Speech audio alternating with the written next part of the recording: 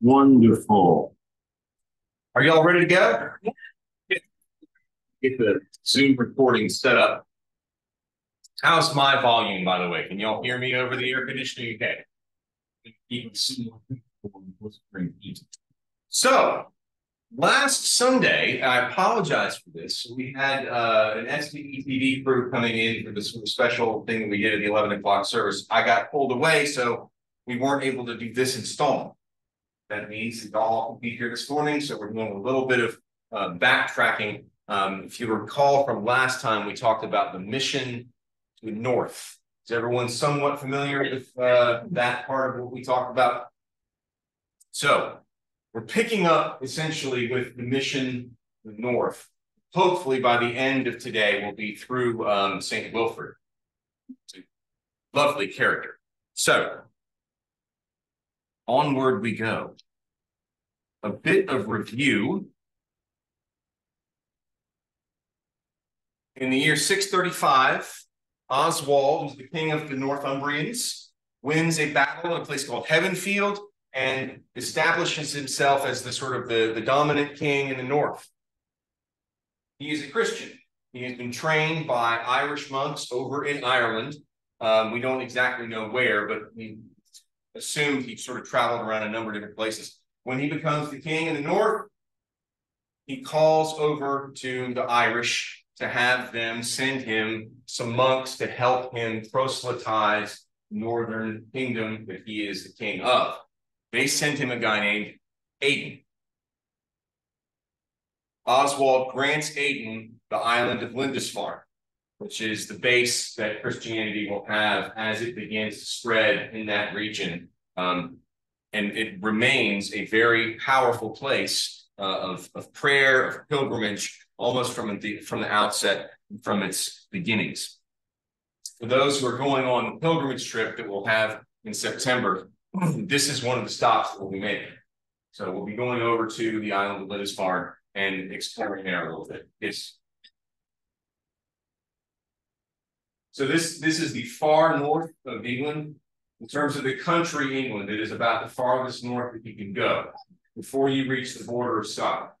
So if you see a sort of modern map of Scotland, you go over the North Sea, you look down at this most southern, southeasternmost point of Scotland, Holy Island of Lindisfarne is right there. Okay. So this is the place that will be the sort of the launching point for much of what happens in the church in the north for a very long time. So that's kind of a bit of a refresher from last time. As the church gets established, this is again from 635. So Oswald comes in, he's a Christian king, he begins to help the spread of Christianity. The way that Christianity spreads in this region, and much of the Celtic areas that we're talking about, is through monasticism. Monastic communities get established, and that's what helps spread the faith. Now, none of these, not a single one of the buildings that are pictured here are original Celtic, Anglo-Saxon, early English even establishments. These are all sort of Gothicized buildings that were put up in these places. But we have a fascinating, these are just a few examples of some of the places where the ruins show how long-lasting the Christian witness is in these areas. So Whitby, which is probably the most famous one we've heard of, there is I think the abbey ruin dates to the 14th century. But it starts humble beginnings, Anglo-Saxon architecture, and then winds up becoming a major house, a major center of worship and monastic spirituality. And to this day, it remains fairly impressive. I would not recommend that you ever go to Whitby because it is a tourist trap. That would be like someone saying, "Oh, you should definitely go to Myrtle Beach. It's the best." It is the Myrtle Beach.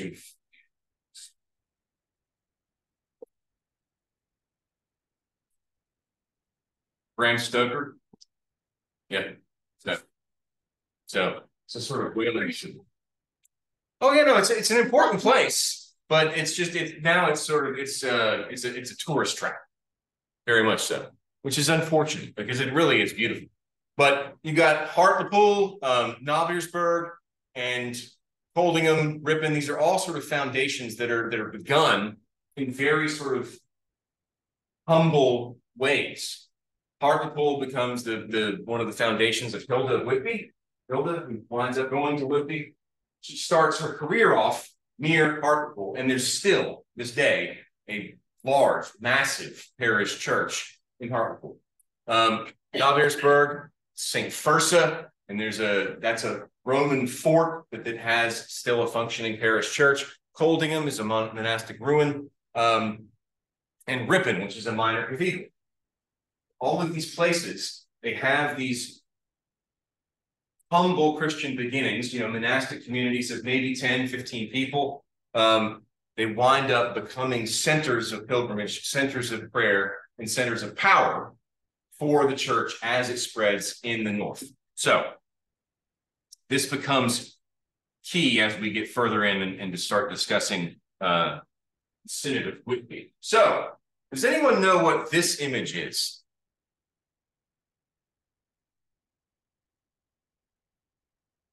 Anyone care to wager a guess? It looks like a calendar. Very good. Any guesses to what it might be a calendar of? Yes. Okay, so calendars, and I know this is going to sound incredibly dry and dull, but calendars, how do we tell time? How do we know when the date of Easter is? Does anyone know when the date of Easter is? It's the first Sunday after the first full moon in the vernal equinox. Okay. So we have that information now, but 1,300 years ago, it was not really that simple. In fact, you have a prayer book with you. If you turn to the back of your prayer book, there's a section of it called Tables for Finding. You got a criminal, so it's sort of more towards the middle. Yeah. It's called Tables for Finding Holy Days, and it's a number of pages that goes through how you calculate the date of Easter.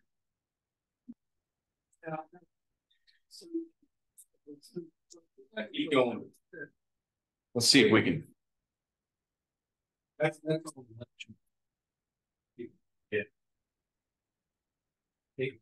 Finding Holy Days.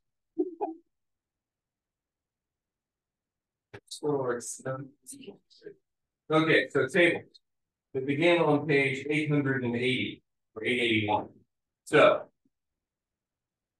this is stuff that really is only for kind of specialists. But if you get bored during the sermon and you ever really kind of research, this stuff becomes incredibly important. Because if you're operating with a solar calendar or a lunar calendar, chances are you're going to come up with some different dates. So how does Passover get calculated? How do we know when Passover is? Okay, and what is the Hebrew calendar based? It's lunar. So Passover always begins on the 14th day of the month of Nisan, which is their sort of the first month of their year. So, and that dates back to Exodus. It's the 14th day of the month of Nisan. So, how do we figure out what the date of Easter is? Do we go with the lunar Jewish calendar, or do we go with a solar calendar, Gregorian calendar, and sort of calculate how days, months, weeks pass based on the cycles of the sun, or the Earth's rotation around the sun? Revolution. So this becomes a live issue, because if you've got a church, a group of people that want to celebrate Easter, which is the principal feast of the church year, it is the feast of the resurrection, and you've got half the room saying, well, I think we should probably just do it on the 14th day of the lunar month of Nisan. And you got the other half saying, no, actually, we need to calculate this based on when the vernal equinox is and find when the Sunday after that is. We're going to have two groups of people celebrating Easter at a completely different time. It doesn't always overlap.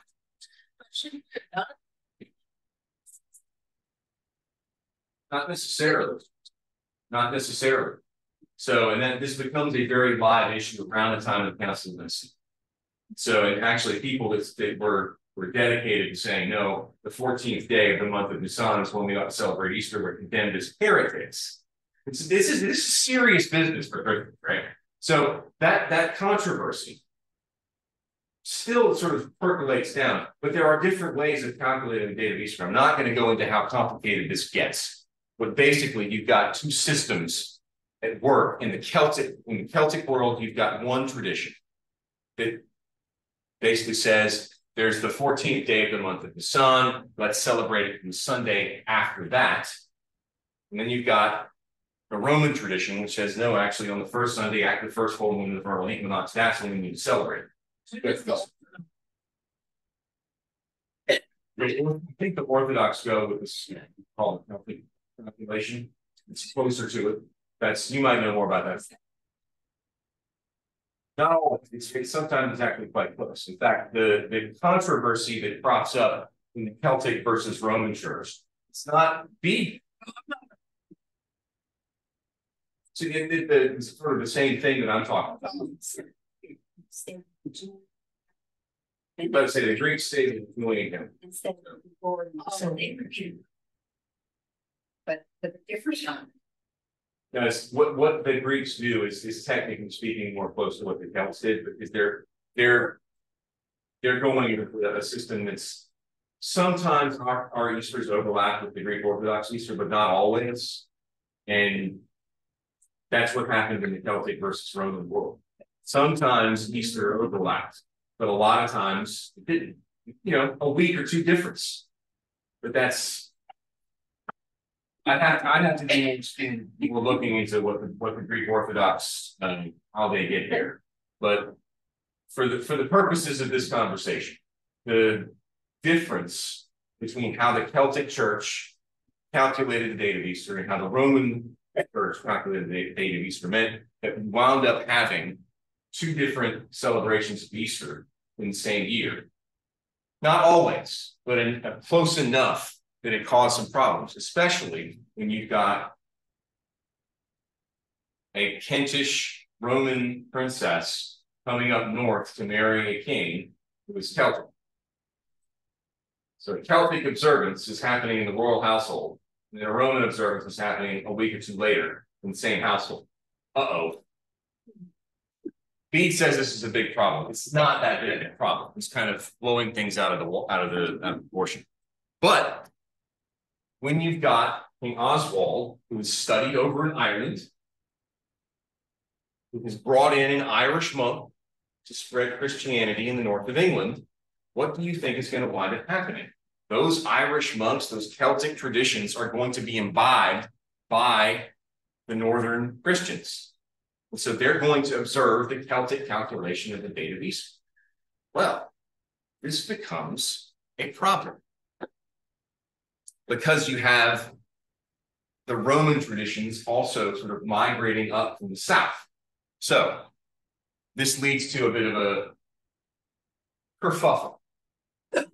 This is what Bede has to say. And this is Bede, who is an incredibly partisan supporter of the Roman position of the calculation of the date of Easter. In fact, you could say that Bede has an axe to grind, and only one axe beyond Jesus is Lord. It's Easter. This is the big thing for Bede. Here's what he has to say about Aidan. Whilst Aidan lived, the difference about the observance of Easter was patiently tolerated by all, for they well knew that though he could not keep Easter contrary to the custom of those who had sent him, yet he industriously labored to practice the works of faith, piety, and love according to the custom of all holy men, for which he was deservedly beloved by all. So Bede, on the one hand, has got, I want to make sure that everybody knows what the proper calculation of the date of Easter is. And Aidan is a holy guy. How do you mix the two? He tries to thread the needle. I do not approve or praise his observance of Easter at the wrong time. So he's wrong. This is wrong. Either through ignorance of the canonical time appointed, or if he knew it, being prevailed upon by the authority of his nation not to adopt. Yet this I approve in him, that in the celebration of his Easter, the object he had at heart and reverenced and preached was the same as ours, to wit, the redemption of mankind, the passion, resurrection, and ascension of heaven into heaven of the man Christ Jesus. So, again, main source of information about this controversy is Bede. He is incredibly partisan, and even he has to admit the Irish observance, there's holiness on their side. In fact, almost all of the sort of main players in this, Bede has nothing negative to say about their personalities. He's just saying they're just wrong. They're just wrong. Get the date of Easter correctly calculated. So this leads to the Synod of Whitby, which again was a minor thing. Bede sort of gives it this major glossy appearance of a huge conference. It's not. It's a sort of minor church conference, but it does have very wide ramifications. Now, the Synod of Whitby takes place in, pronounce how it's actually pronounced. I'll give you $1. It's in Whitby, and the abbess who hosts it is a member of the royal household of the Northumbrian kingdoms. And she brings together all these people. They decide they want to have this council at Whitby. And at Whitby, you see church politics at its absolute best, because you've got two very powerful figures, and the king, the son, and they're sort of at loggerheads in terms of how do you calculate the date of Easter. Now, the king is not in favor of the Celtic, is not in favor of the Roman observance. And most of the major magnates that are there also not in favor of the Roman observance. They're used to how they've been doing things. The Celtic calculation of Easter is the big deal. Actually, we'll go back. But the king's son, Ecgbert, has a protege or one of his allies, a guy by the name of WIlfrid. WIlfrid, according to Bede, stands up and gives this wonderful, just amazing presentation of why the Roman customs are right. Basically, the argument that WIlfrid makes at the end of the day is St. Peter holds the keys to heaven. If you want to get in heaven, you might want to go with Peter. Peter's in Rome. And that wins. That's how Bede sort of presents the argument. Now, we can go into all the sort of, the political machinations behind it. But the outcome of the Synod of Whitby is that the Roman observance of Easter is declared to be the normative practice and should be the normative practice for the entire church in England. Done. This upsets quite a lot of people. In fact, most of the monks who had gone over to Lindisfarne go back. They're just like, we're out, we're going to go back to Ireland.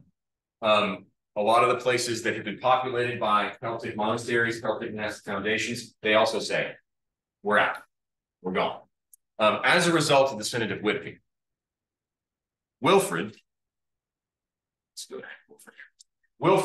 is granted a monastery or two.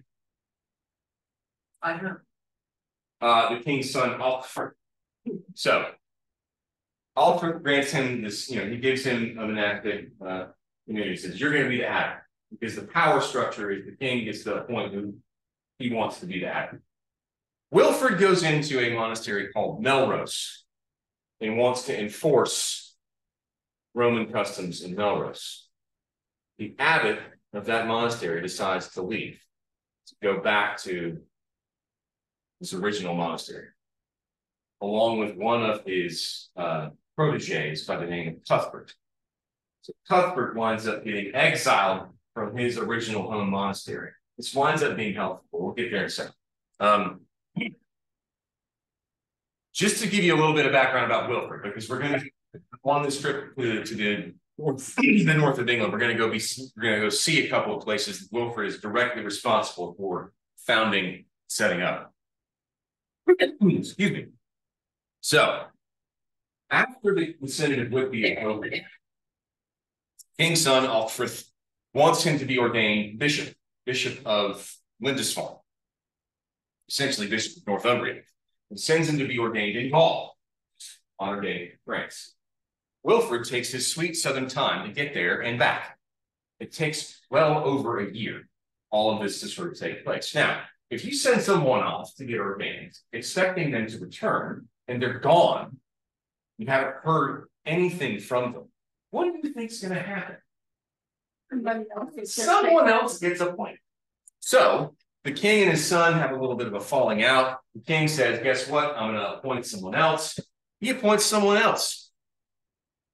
The king's son leads a failed revolt against his father, and a new bishop is ordained in his stead. So Wilfrid comes back. He's bishop now. I'm expecting to come into my diocese to grade a plum. Well, sorry. Someone else has actually taken the position because you were gone for a year. He appeals. And a lot of this, and again, Bede sort of glosses over some of the ugly details in Wilfrid's life by a different guy named Edius Stephanus. There's a little bit more of the ugliness and nasty politics involved in it, during which Wilfrid is the absolute hero of everything. He gets his appeal heard by the Archbishop of Canterbury. His appeal is approved. Archbishop of Canterbury gets him reinstated. He goes back up north to his diocese. You'd think that that's all well and good. Actually, no. The Archbishop of Canterbury reinstates him, then wants to break his diocese up because, I think I said this earlier, the Diocese of Northumbria is massive. It basically runs from the river Humber all the way up to the southern parts of Scotland. It's an immense geographical area. And so Theodore wants to break up that massive diocese so that it's a little bit easier to manage by several people. Well, you think that Wilfrid is happy with that? No.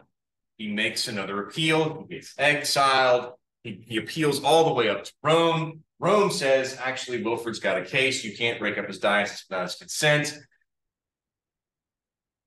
He goes back to Northumbria. The king at the time basically says, I don't care what Rome has to say. I'm going to ignore him. And he goes into exile again. Comes back in after another appeal to Rome.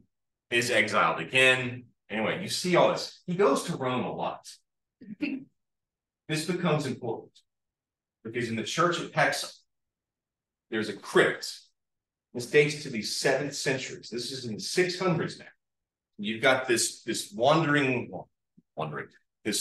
rambunctious traveling bishop who goes to Rome, sees some of the sights in Rome, especially catacombs, is so wowed by it that he decides he wants to actually go back to England and reconstruct a version of these catacombs in one of his churches, which he then does. That catacomb is still extant. You can go down and see it, which is I think that's kind of neat. You've got a 7th century network that was constructed by one of these figures that we can still go and see. Like, he's directly responsible for that. That's pretty neat. After all these appeals, after many sort of ugly fights with local magnates and other folks, which involved, in one instance, he and his followers getting out of a boat and being attacked by East Anglians, I think, and then cutting all of the East Anglians down. So this is not just, sort of a pacifist bishop. This guy is willing to go get his hands dirty. He winds up winning his appeals and is granted 2 foundations, the foundations of Ripon and Hexham, and that's guys. So he has been an incredibly controversial figure his entire life. This becomes important when we start talking about Cuthbert. The other figure at the Synod of Whitby is Hilda. If you've been into the church, y'all know the women's window in the cathedral? So Hilda of Whitby is one of the figures in the women's window, which is right next to the Gary Chapel. At the back, you're walking in off of Wentworth Street, it's over to the left, and there's the women's window. I think that's the most modern window in the church. Is that right? 1960s? Anyway, so Hilda of Whitby, a little bit of background on her. So King Edwin, the first Christian king of Northumbria, it's his great niece. She's in the court of Edwin and was baptized. Was baptized with Edwin's court on Easter Day in the year 627. When the nasty Mercians overrun the kingdom of Northumbria and kill King Edwin. She flees down south with Edwin's now widow, Ethelberga, and Ethelberga sets up a nunnery. It's presumed that Hilda begins her monastic life with Ethelberga in this nunnery. We don't really know anything about what she does until about the age of 33. The age of 33, this is where her story picks back up according to Bede. And Bede says that she comes back to Northumbria because Aidan requests that she come back and found a nunnery. She decides to do so. She's in Hartlepool for a very short time, and then she's off to Whitby to found the monastic community in Whitby, which is also the original name of Whitby is Streonoslach. Someone with a better background in Old English can probably help me with that one. But Whitby is one of these double monasteries that comes out of the Celtic tradition, which means you've got some small houses that maybe house 2, 3 cells. The men and the women live separately. So it's both sexes are in the monastery. They worship together. They live apart. And typically, the abbess, and it normally is a woman in charge of the foundation, it is under the rule of an abbess. Whitby becomes one of these double monasteries in the Celtic tradition, and it houses a lot of very important figures who go on to be big players in the church. There are no less than 5 bishops who work directly under Hilda of Whitby. And so in terms of the formation that this one foundation has, and it's the importance of the north of England, it's massive, massive. So, again, she's renowned for her wisdom and energy. Kings regularly seek her counsel. And that's partially because she comes from the royal line. So she's very well connected in the royal family, which is why when the Synod of Whitby is called together, the natural place to hold it is Whitby, because you've got the niece or the grandniece of the king, who is the head of this monastic community. Where else would you want to go? You know, you've got church and state coming together quite nicely. So, WIlfrid. I had to do this.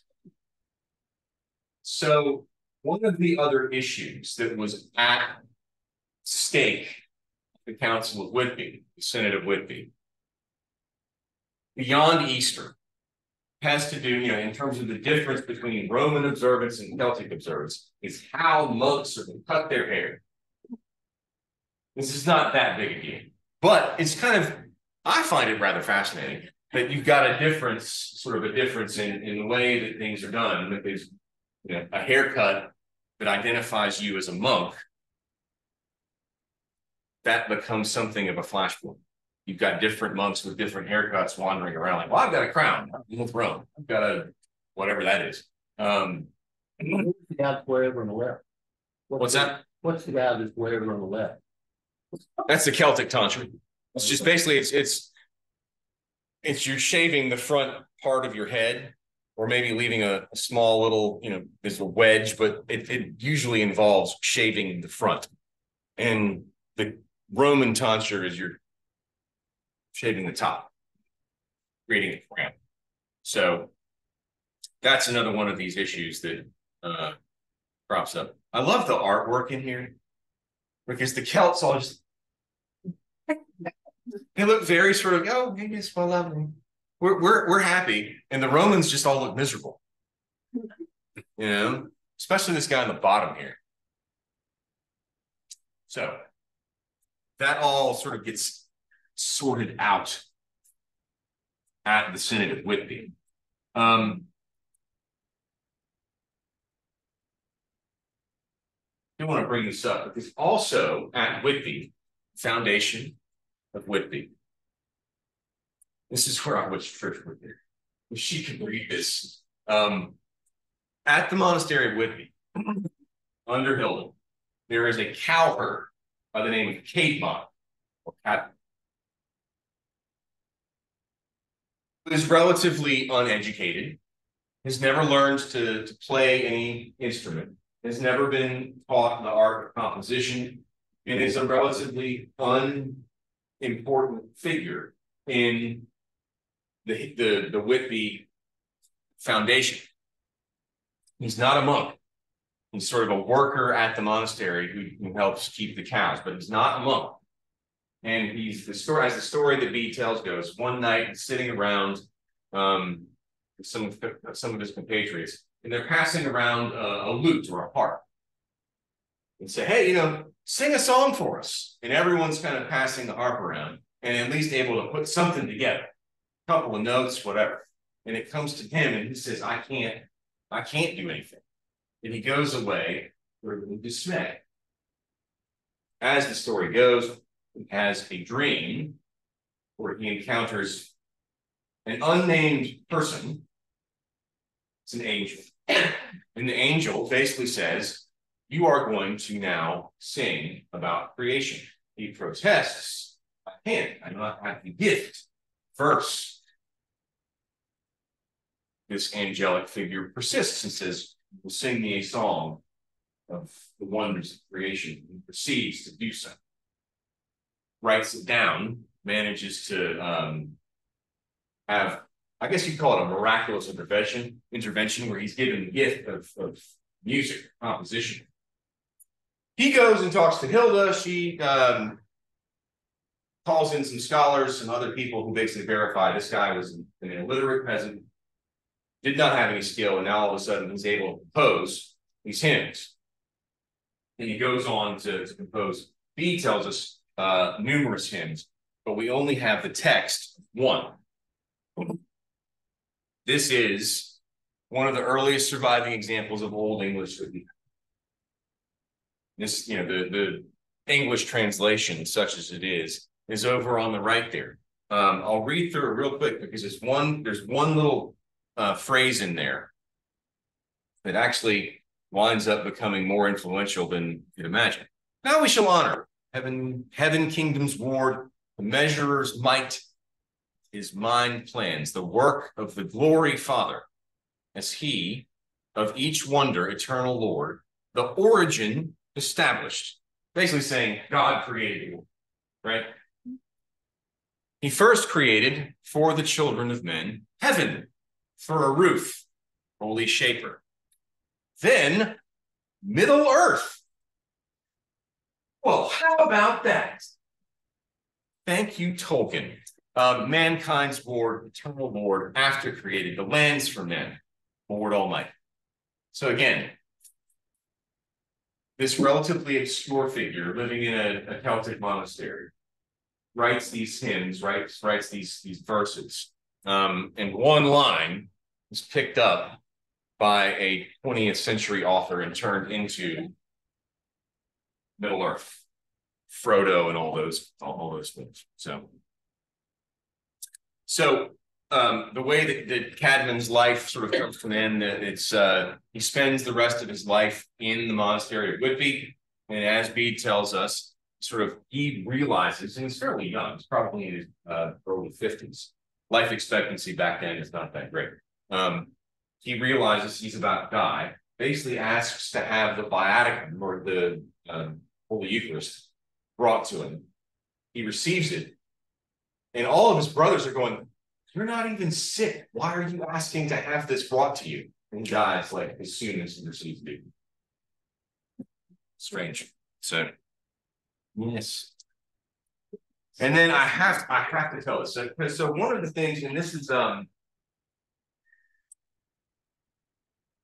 I think I might have mentioned this up front, that when we start talking about the Celtic tradition, it is not always the sort of romanticized version of, you know, nature and femininity and peace and love that some people give it. It is not always like that. So, case in point, St. Fursa. This is an Irish monk. He's originally from Ireland. He's born in Ireland.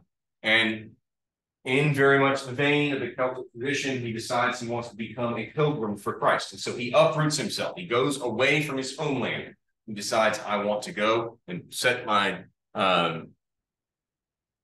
entire life at God's disposal.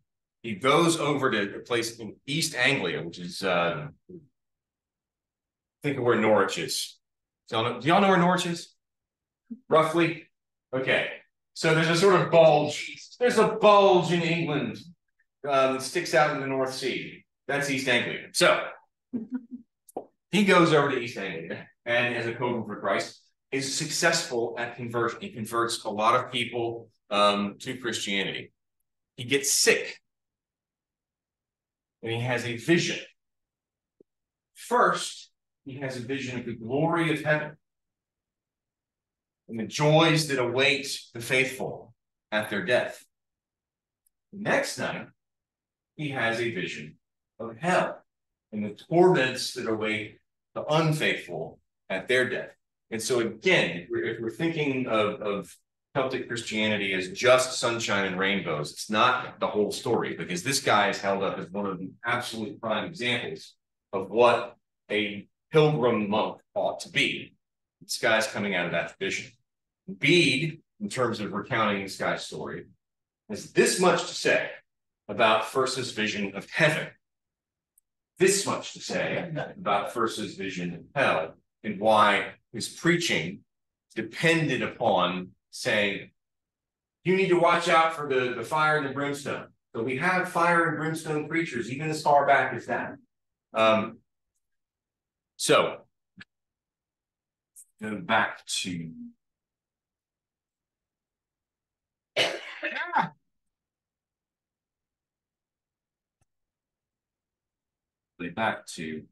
here. Okay, y'all see where in the middle there?